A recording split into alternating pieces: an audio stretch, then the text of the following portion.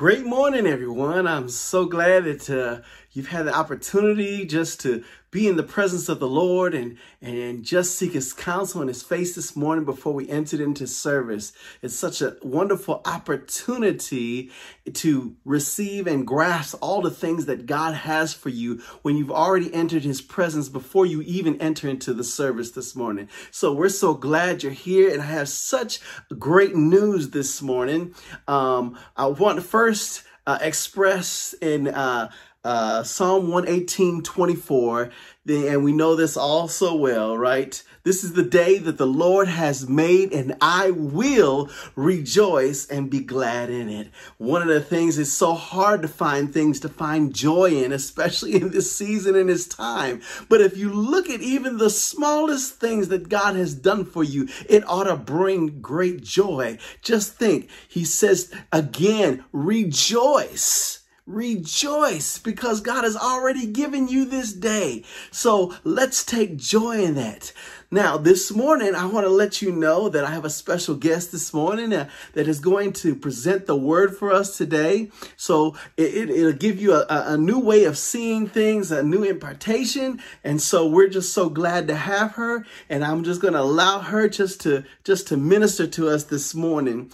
But I just want to take a moment and just say, look, in this morning, at this hour, if you will just lift your hands, if you will just say, God, I thank you this morning. Whatever it is that you find joy this morning that God has allowed you to do, take this moment, take this opportunity to give God some praise, give him some glory for the joy that he has put right down on in the inside of you. I know there are a lot of things going on, so many things that we could say and talk about that are negative, but I want to look on the positive. I want to look at the things that God is doing right now. You are on Sunday morning. If you got up and you're watching this video right now, this broadcast, man, you are alive. You're seeing things. You're breathing. You're looking forward with hope in the things that are to come. So this morning, take joy. And I ask that this morning, open your hearts and let God speak to you. Let God move. This morning, we thank God for all that he's doing, and we thank God for you. I want to remind you this morning that God loves you, and so do I. Be blessed. Enjoy the message. Jesus loves me, this I know, for the Bible tells me so. Little ones to him belong. They are weak, but he is strong. Yes, Jesus loves me. Yes, Jesus loves me. Yes, Jesus loves me. The Bible tells me so. Jesus loves me, this I know, for the Bible tells me so. Little ones to him belong. They are weak, but he is strong. Yes, Jesus loves me. Yes, Jesus loves me. Yes, Jesus loves me. The Bible tells me so. I don't want my son. Good morning, church. Blessings to St. Stephen United Methodist Church right here in Yazoo City, as well as to our sister church, Clark Chapel in Cary, Mississippi. We love you guys so much and can't wait to be together again in fellowship. Until then, we are just so very grateful that even in the midst of what's going on in the world, that God saw fit to preserve you and me for another day, another hour, and another moment to partake of his word. Blessed be the God of our Lord Jesus Christ, who has blessed us with every spiritual blessing in the heavenly places in Christ Jesus. Amen. Okay, guys, today's scripture is coming out of the book of Matthew, chapter 16, verses 13 to 20. And it reads, Now, when Jesus came into the district of Caesarea Philippi, he asked his disciples, "Who do people say that the Son of Man is?" And they said, some say John the Baptist, but others, Elijah, and still others, Jeremiah, or one of the prophets. He said to them, but who do you say that I am? Simon Peter answered, "You are the Messiah, the Son of the living God." And Jesus answered him, "Blessed are you, Simon, son of Jonah, for flesh and blood has not revealed this to you, but my Father in heaven. And I tell you, you are Peter, and on this rock I will build my church, and the gates of Hades will not prevail against it. I will give you the keys of the kingdom of heaven, and whatever you bind on earth will be bound in heaven, and whatever you loose on earth will be loosed in heaven." Then he sternly ordered the disciples not to tell anyone that he was the Messiah. If I were to slap a title on today's message, I would call it, "Who do you say I am?" In this familiar passage of scripture, Jesus asks his disciples a two-part question. The first part of the question is especially telling. Who do people say I am? At this point in his ministry, Jesus is downright famous. People all around Caesarea had at the very least heard about him. And being consistent with their human natures, they all had something to say. Shocker. Some identified him with being a great spiritual leader and said, "He's John the Baptist." Others identified him with the prophets and said, "He's Elijah," or "He's Jeremiah." In other places of scripture, people who identified him as a teacher shouted, "Rabbi." And sadly, people who identified him as a rebel or imposter mockingly referred to him as the King of the Jews, as the sign affixed to the cross so explicitly stated, as it read, "Jesus of Nazareth, the King of the Jews." People had a lot to say about Jesus. Some things were good and put Jesus in the ranks of other great leaders, but some things were not so good and even compared him to the likes of Beelzebub. That's not good. Now, how could people say such different things about the same man? I mean, surely Jesus' character hadn't changed from day to day. The same Jesus who healed the woman with the issue of blood was the same Jesus who spoke in the synagogues before the teachers of the law who seemed to kind of despise him. Was there a problem with Jesus, or was there a problem with people? I think you know the answer to that. Let's be honest. People talk. And some of what they say about you is going to be wrong. You ever played that game telephone? If you haven't, allow me to explain. Okay, guys, picture this.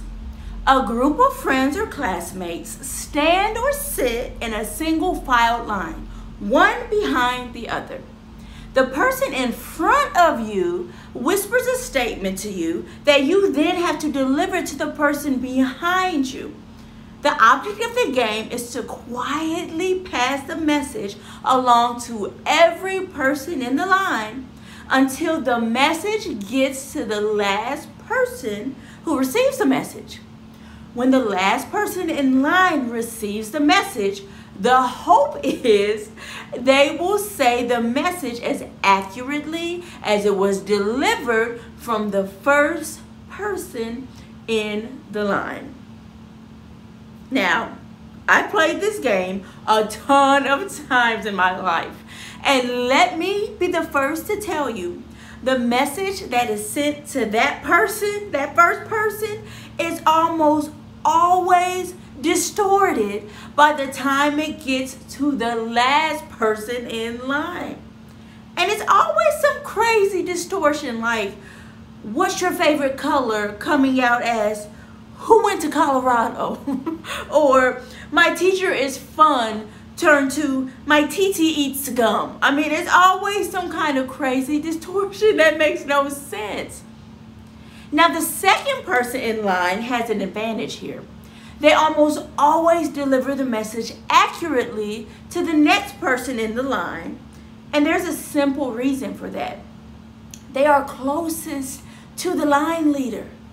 And when you're in close proximity with the person delivering the message, the likelihood for error goes down, while the person sitting all the way near the back of the line, far away from the line leader, is almost always likely to not only hear the wrong message, but to pass that wrong message on to others. It makes me think, if my life was one big game of telephone and my spot in line was determined by how sensitive I am to the voice of God, where would I be sitting in relation to the leader? Would I be the one who is sitting right behind the leading of the Holy Spirit? Or would I be sitting all the way in the back, destined to deliver the wrong message to a hurting and dying world? It's definitely something to think about. As we trail back into the scripture, we are faced with the second part of Jesus' question to the disciples. Obviously, the most meaningful part of this two-part question. And here it is. Who do you say I am? Surely this question must have sent chills up Peter's spine. It's easy to tell other folks' business, but when the tables turn and God puts you in the hot seat, things change. I can only imagine the scene, with tears welling up in his eyes, looking into the face of someone who has been touched by the Almighty God. I can just imagine him looking Jesus square in the eyes and declaring from the recesses of his soul that this Jesus that had posed a question so directly was indeed the Messiah, the Son of the living God. And I love Jesus' response here. He says, "Blessed are you, Simon, son of Jonah, for flesh and blood has not revealed this to you, but my Father in heaven." Peter didn't need anyone to tell him how he should identify Jesus, because the Spirit of God gave him that revelation. Man didn't even have a say. Can I ask you a question? Who do you say he is? For me, in this season of uncertainty with regard to public health, he's been my mind regulator. When I was sick this summer, I knew him to be my healer. When I'm in need, guys, he's my provision. And as I sent my oldest daughter off to college, he became my promise keeper. In short, he is my everything. But that wasn't revealed to me because somebody told me that. You see, the more I walk with him, the more the Spirit brings me revelation on just how big my God is. And I've learned that he can do anything but fail. If you're having trouble identifying exactly who he is, let me ask you this. Are you sitting close enough to him to discern his voice? To get to know him on a personal level? If not, or if you kind of moved back a little bit, I invite you to move on a little closer to the front of the line, where his message to you will come across with greater clarity. When all was said and done, Jesus turns to Peter, who rightly named him as the Messiah, and decides that it's high time that Peter know what God had to say about him. He says, "You are Peter, and on this rock I will build my church, and the gates of Hades shall not prevail against it." Wow.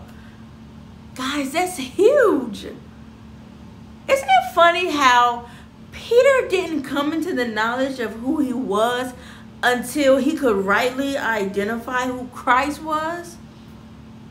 That makes sense though, right? The Bible says our real lives are hidden in Christ.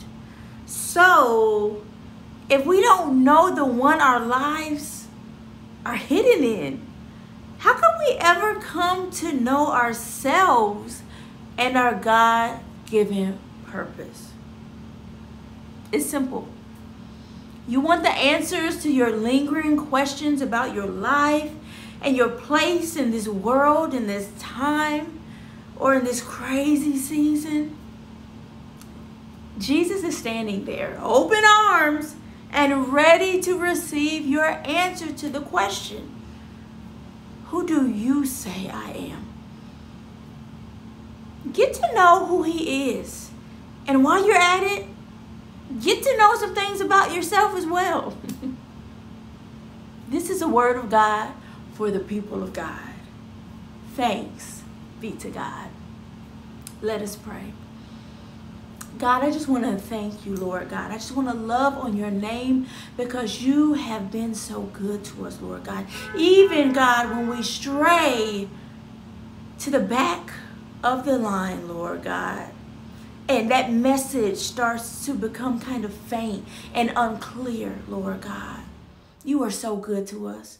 You are so wonderful to us, Lord God. You help us find our way back up closer to the front of the line so we can hear your voice.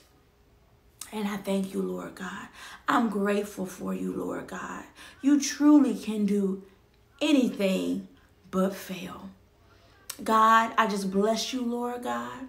And I pray in the name of Jesus that everyone who is under the sound of my voice, Lord God, that you would help them, Lord God, to rightly identify who you are, Lord God, that they might be found in you and that they would find their true lives, Lord God, their God-given purposes in you as well, Lord God. I thank you. I love you. I praise you. I give you glory.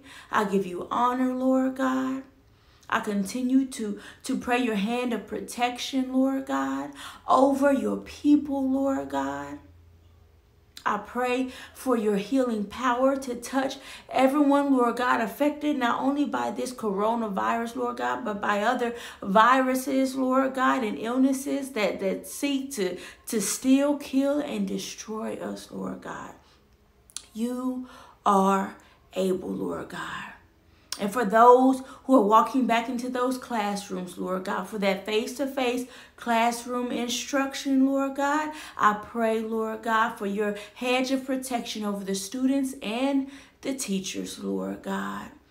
And even those, Lord God, who are getting a more virtual experience, I pray your hand of protection over them as well, Lord God. And for every mother who has decided, you know what, I'm just going to homeschool my kids, I pray that you would fill her up with the peace of God that surpasses all understanding. We love you, we praise you, we give you glory, we honor you, and we trust you. This and all things I pray in Jesus' name. Amen. If you would like to give to St. Stephen United Methodist Church, you can mail your donations to P.O. Box 618, Yazoo City, Mississippi 39194. Again, that's P.O. Box 618, Yazoo City, Mississippi 39194. See you next Sunday.